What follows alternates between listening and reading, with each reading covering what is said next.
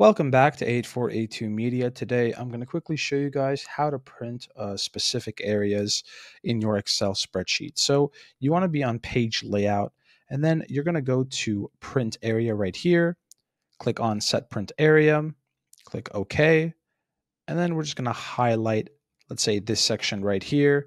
And now we go back to print area, set print area, go to file, click on print, and it just shows the area that we have selected that we want to print. And then we click on that area, how many copies, and then we can click on print, and we will have that section printed out. Thank you guys for watching. If this was helpful in any way, please leave a like down below. If you have any questions, comment down below. Thank you guys for watching and have a great day.